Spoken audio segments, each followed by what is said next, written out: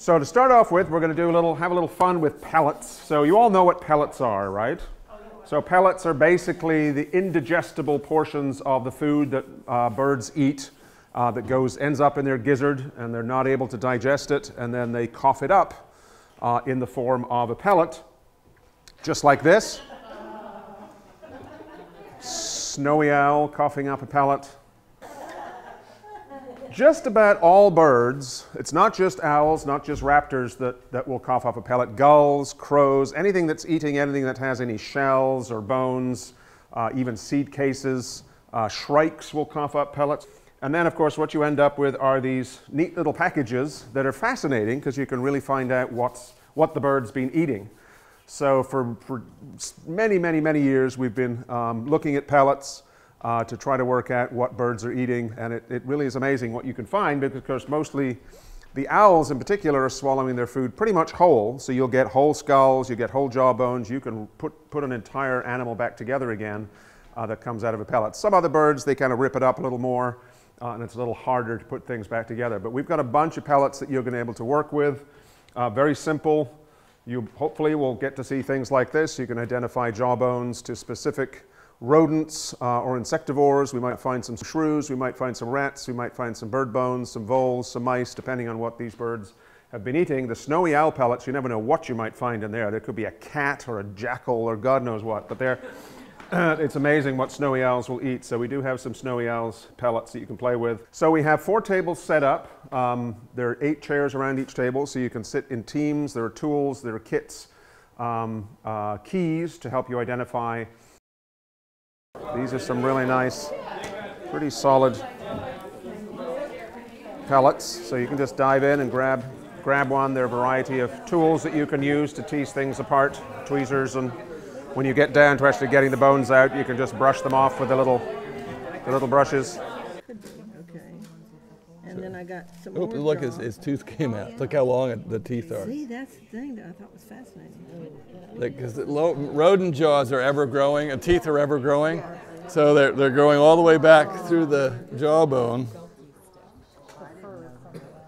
Those are vole. Yeah, you can see the little zigzags. That's what I was thinking. And they're There's sort a lot more to there. grouped. They're fairly. Are those teeth? Yep, those are little teeth, little zigzags. Those are voles. Oh my God. Okay. So, wait a minute, where'd my little teeth go? Are these? Oh yeah. Yeah, this is kind of fun if you can. You can hold this and then use. I can hold it for you to get some good light. And these little inner circles are more magnification. You can zoom right in on the teeth and you can see the zigzag. So you see how the teeth are all zigzaggy. Yeah.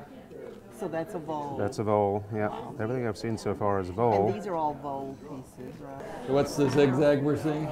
So the teeth of the voles are all zigzaggy, whereas a mouse has got they're almost like our molars. They're individual little teeth.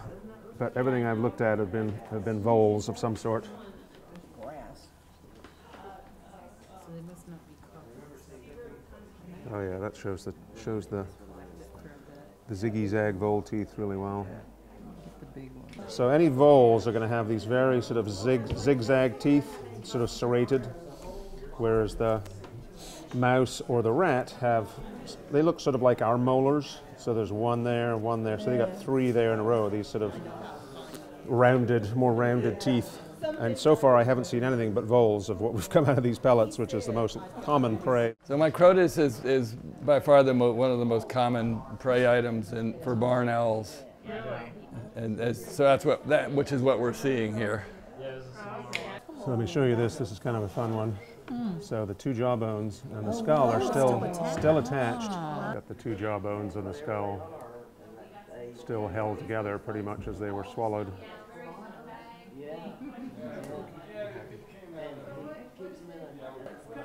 So no skull, but just the jawbones. But quite a few. 1, 2, 3, 4, 5. So there would have been at least 3 critters in there. Has anyone seen a shrew jawbone? I've got a fantastic little tiny shrew jawbone here. Just tiny. They have this tooth that sticks out straight out in the front. And when they're fresh, they still have a little red tip. You can almost see a little dark tip on that tooth.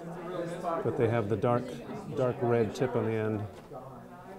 And serrated little teeth as insectivores. Really small.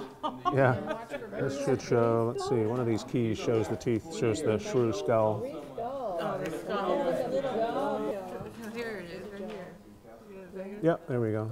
So you can see how it's got these little pointy teeth and then the long one that sticks out in the front. Yeah, wow. Tiny, tiny little thing. And what owl did that come out of? That's out of a barn owl as well. Also the barn Yeah. There might be several in there. That'd be a little snack. Little amuse-bouche for the barn owl. Little rodent. It's like a vole. Oh, Well, they're actually what are called an insectivore. So they only eat insects. they only eat insects. So they're a little bit different from the mouse and vole group. In a separate family from rodents. But do they look like a rodent? The little furry saw thing, but a Yeah, long, little furry thing. elongated head. And they're underground, so they dig around underneath the ground, and so they're somewhat related to moles. That's just one half of his jaw. That's just one jawbone. Yep. Okay. Wow, he's little. Isn't that amazing? Yeah. A mole is actually related to shrews. It's an insectivore. It's the family, and it's a burrow. It's the burrowing one that's digging the little tunnels in your lawn. Voles are related to mice. They're rodents, and you'll actually see you'll not infrequently see voles. They're about this big, stubby little tail. It's a mouse with a real stubby tail, basically. Yes, so in The Taming of the Shrew, there's a whole soliloquy where Petruchio is talking about how he's going to tame Kate, and it's all about falconry. It's how you train a wild hawk. And if you're not a falconer, you have no idea what he's talking about. But if you are a falconer, and Shakespeare was a falconer, you read that and you say, yeah, that's what I would do with a hawk I just took out of the wild and I'm going to train to hunt. Talks about cutting her down and her weight down, and it's all a bunch of falconry terms that almost no one understands except falconers. So Shakespeare was a falconer. Yep. Everybody was a falconer back then.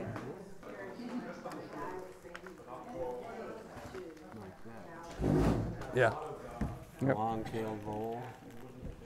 Well, it's probably not a long-tailed vole, but all the voles will have teeth that have that pattern. Have that same pattern. Okay. So these are probably Microtus pennsylvanicus, the meadow vole. And meadow vole actually means meadow because vole is Swedish for meadow. So here's a couple of prey items that were found at a snowy owl roost, and they're clearly not from a pellet, but that's a mallard wing. And this is, Ian thinks, a mewer, common mewer.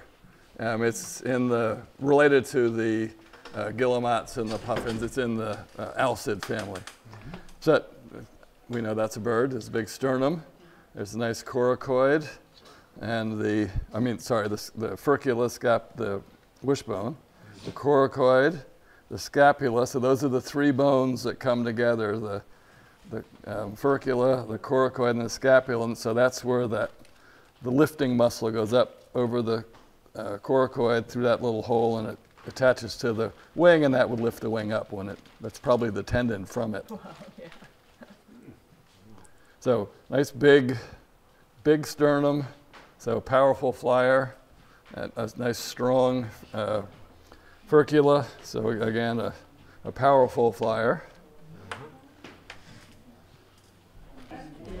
Here's the foot. So the foot is, this is the whole foot of a muskrat that's still in one piece. Right. So this is the pelvis. That's where the femur. Here we go. Yeah. So this is really cool. This is from a snowy owl, and it's a muskrat. So that's the whole foot of the muskrat, still with all the toe bones together, or the foot bones part. And then here is the pelvis and the femur. Oh, that fits right in. Goes right in the ball and socket joint. How cool is that? That is, I love this.